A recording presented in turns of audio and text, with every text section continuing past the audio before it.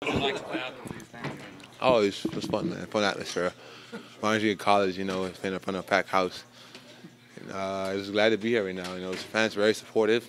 I've been getting their response from day one, how everybody said, the fans are crazy. So I'm just glad to be here and, get a reps, play for Sacramento in front of these terrific fans.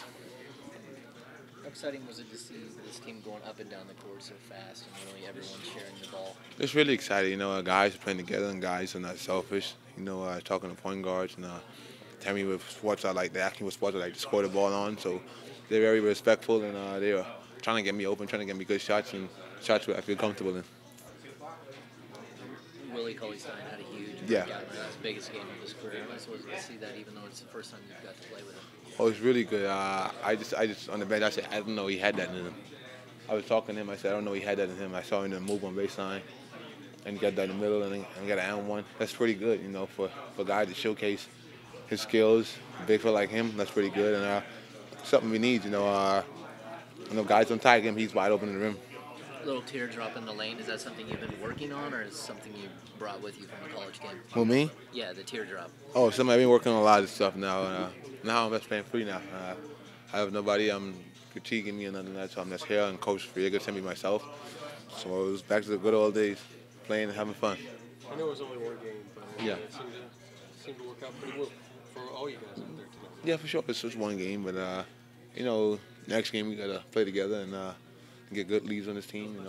Ty and Darren and AT. So guys come around and we just gotta play together and play for each other and just have fun and try to keep the game close as possible and try to win in the last 2 minutes or 3 minutes. What do you see out there? From tonight and where you guys can go as a team right now? Oh, I see. The first game is hard to tell, but from playing with these guys for the first time, everybody's unselfish. When you play unselfish, I feel like everything is possible. Guys don't worry about who's getting this most shots up. Doesn't matter in this group. Once the ball is moving and once you play together, because you have no guy that start him. Who's like the high-profile player no more. So everybody's equally, and that makes the team better. I feel like. And just glad to be in the city and glad to showcase what I got. While I'm here, I'm going to give my all and hopefully it's a long-time career here. Did tonight even maybe exceed your expectations, the way to kind of get going with this team and kind of fit in a little bit? For sure, it's kind of cool to see how the guys really respond to what I was doing, and now they're very, helpful, and guys like Tyler and DC is trying to find ways where I can get open and where I'm comfortable at. And I was telling them, I would see the ball here, and they said, okay, I got the ball here to you. So it was really good to see guys really help me out there and help me to find my comfort zone here. And you already got initiated. Yeah. In the locker room. Yeah. Was it Costa Kufas. I'm start calling him Goofus. He stolen my boxes and stuff. But he's cool though. I'm just buying an extra pair. What was your just biggest takeaway from just some of these teammates tonight and the fun it looked like you guys were having? Oh, they're just a chill group, high character group that likes to play, and that's what I get from them. They want to get up and down and play for each other, man. They don't care who scores 20 or 30 points. Willie, Willie was Willie night to night. And Willie was just getting lobs, dunking on people, and protecting the rim. The team doesn't if one guy's getting off, they say, oh, it's my turn. We don't have that type of person here. How good did it feel just in the light of, look, you can't turn on the TV without this organization, getting criticized in some type of way.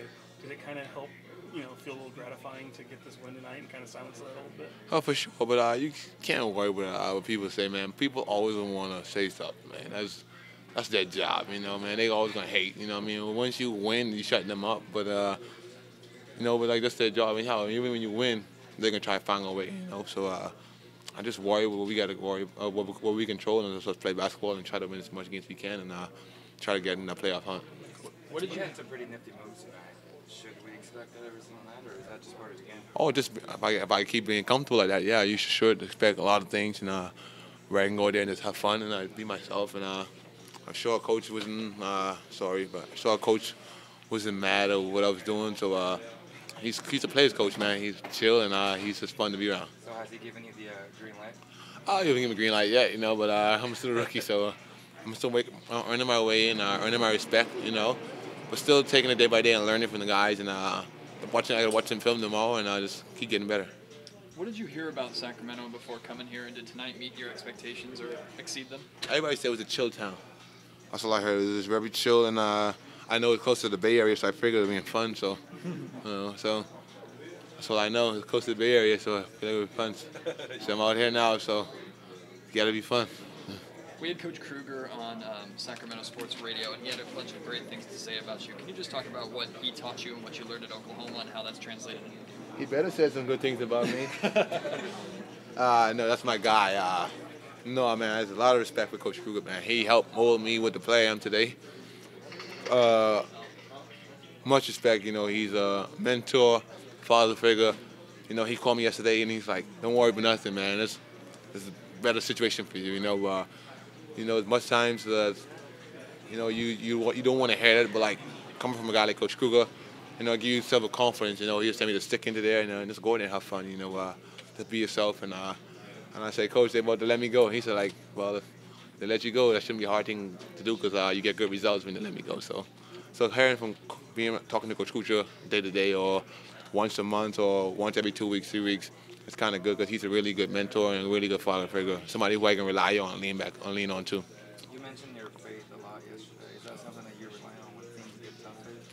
And you can rely on faith all the time, but you just can't forget about God in this situation. Like my mom, my sister, they really been pressing on me, getting closer to God.